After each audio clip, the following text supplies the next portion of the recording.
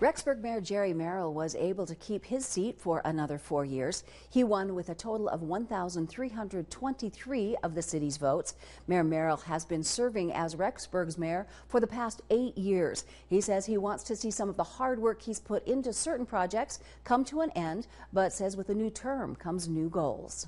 We kind of reprioritize set some new goals and just kind of reset, I guess you'd say, and start looking forward to the next 4 years and mapping out what we want to accomplish and then pushing forward to keep going with it. The mayor says he would like to see the work continue on the downtown development project, plus look at new and improved ways to repair and build new roads, and also look for new and better ways to remove snow from the streets, along with many other goals.